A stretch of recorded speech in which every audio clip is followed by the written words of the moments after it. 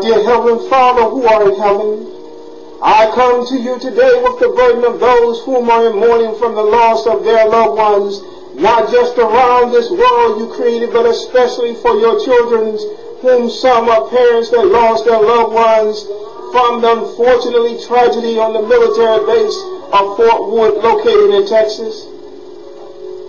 Father, we never know how the next hour may have an impact on our lives, but we do know, Father, you are our Creator, our Father in heaven. Father, we thank you for your Son, Jesus Christ, who died at Calvary for our salvation. And Father, as this nation mourns together for the loss of these loved ones and the daily loss of many other lives, we ask you through your Son, Jesus Christ, that you protect our young men and women who are in our military forces as this nation once again come together in your name, Father, for healing. Father, we thank you for your love, patience, and forgiveness that you so faithfully provided to each one of us as we walk individually the journey of salvation. My Heavenly Father, we know that you know many of us fall short of your demands and comings. But Father, I ask you this day and this hour to forgive all for their sins, including my own Father. Many of us find ourselves lost like our beloved brother, the prodigal sons.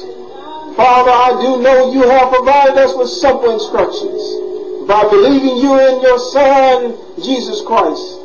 Simply by accepting you, praising you, worshiping you, and living by your words through your Son, Jesus Christ, whom is of the Holy Spirit. Father, we know we can't do anything without you. And yet sometimes we find ourselves among ungodly brothers and sisters, confronted daily with temptations, trials, and tribulations, far beyond the uncontrollable reach of our minds, body, and souls. So, Father, as being a servant of yours, I ask of you this day that you heal this nation from north to south, east to west, providing love and peace from the highest mountain to the lowest valley. I ask this day, Father, that you send angels around the globe of this earth to touch the minds of all leaders so that they will be able to search the depths of their hearts so their minds can come together as one and agree. And now is the time for leaders to find respect for the survivors of mankind.